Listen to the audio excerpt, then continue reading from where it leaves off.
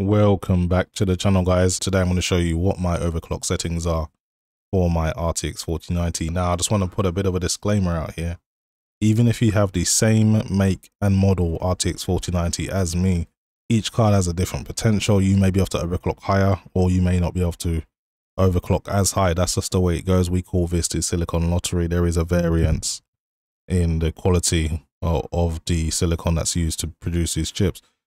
Second thing I want to make a disclaimer is overclocking can come with risks, but you can mitigate those risks significantly if you can keep your temperature down, and of course you're not using outlandish settings that are unreasonable.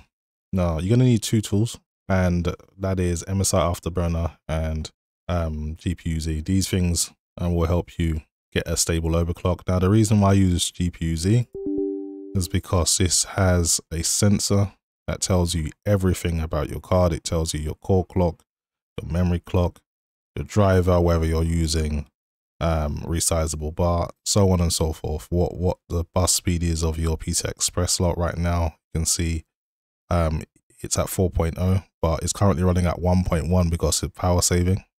Now if I was to start a render test, you can see it just boosts straight up to 4.0 straight away.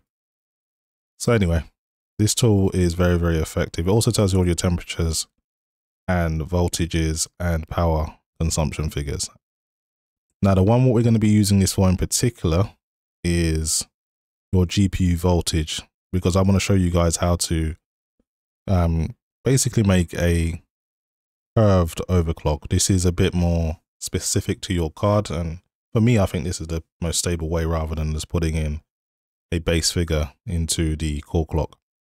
So right now my card is using under 1 volt because it's at idle. So what I'm going to do is first get MSI Afterburner up.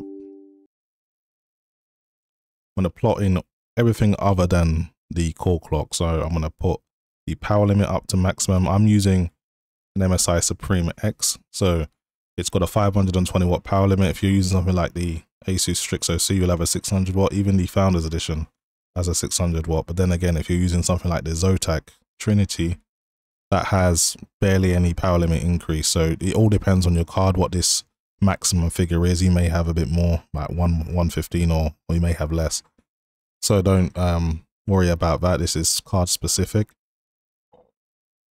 The 40 series seems to benefit a lot from using more voltage. Most people will get 1.1 volts as a maximum. I wouldn't personally go over that unless you're using water cooling.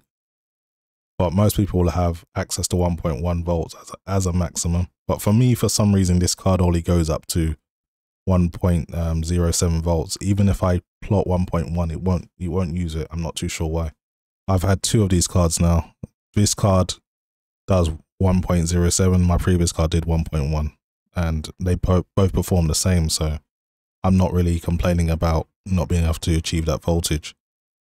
Anyway, the core clock, again, we're going to leave for now. We're not going to touch that. We're just going to leave that at 0. My memory clock, my card is happy up to 1900. And these cards have error correction. So you're probably wondering, oh, you're probably losing performance after this. I've checked literally with 50 megahertz increments, and I gain performance at every step. So I know even using 1850 is better than me using 1500. I've really checked that to make sure. So anyway, with these settings inputted, you want to bring up GPU-Z again, keep it on the sensor tab.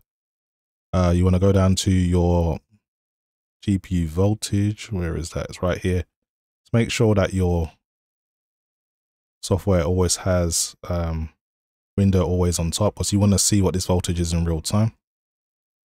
I'm going to put up something like Final Fantasy 15 benchmark just to get a 4K load going. And you want to test at a higher resolution because it puts greater power draw on your system, on your card, so that way you'll stress the card as much as you can. So this is at 4K. Now if we go down to the GPU voltage, you can see my card will do 1.07 volts as a maximum. That's all I needed to find out. And this is going to be the voltage point you're going to plot your overclock to. And you can see my card at stock does 2835 megahertz. Just bear that in mind. So I've got all I need. I'm gonna now bring up MSI Afterburner. I can minimize GPU Z. With that knowledge, I press Ctrl F. It brings up your voltage frequency curve editor, and at the bottom you can see the voltage axis, and at the side you can see your frequency axis. So what you want to do is plot 10.7 or 1.07, which is what we highlighted as my maximum voltage. I've clicked on that, and now I want to put in my core clock by raising the megahertz. I know my card is happy at 195 plus on the core. That works out to about 3060 megahertz on the core clock, but of course that's like when I'm at like sub 30 degrees. Once I start getting up to gaming temperature like 60 plus, that will drop down to like 30 megahertz, or maybe 3015 or something like that. So you hit apply.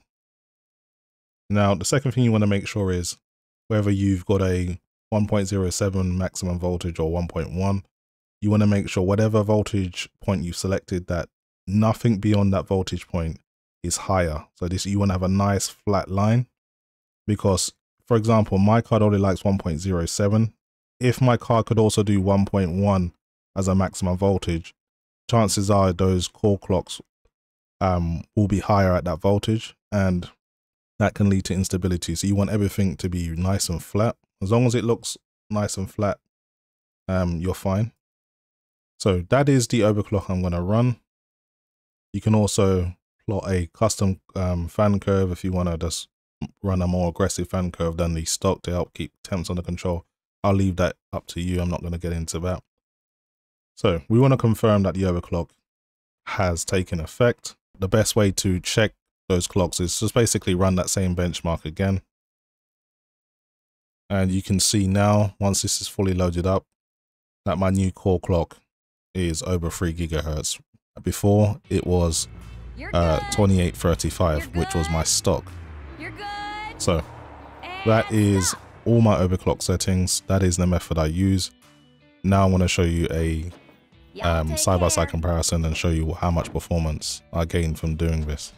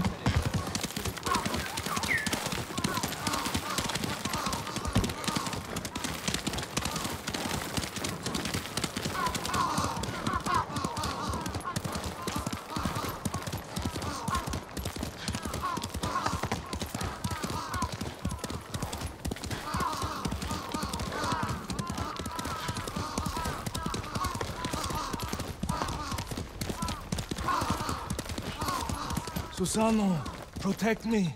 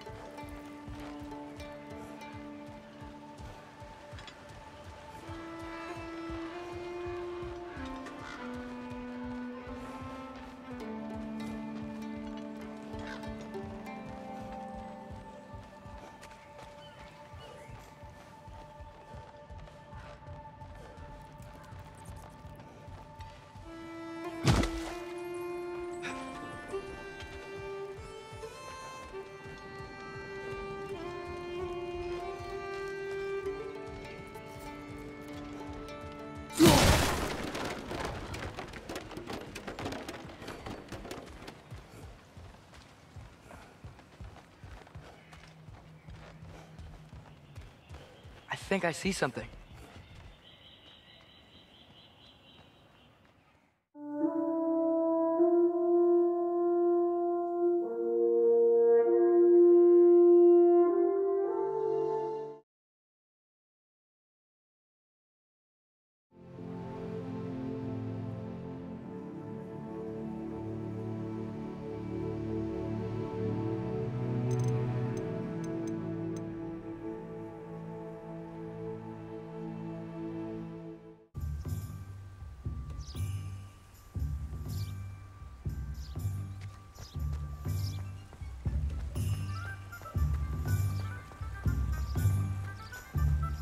Does it get any more cozy than Hogsmeade? I miss the old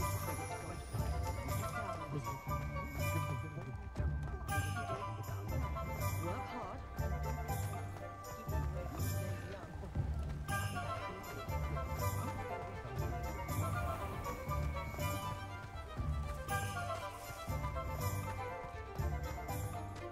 I question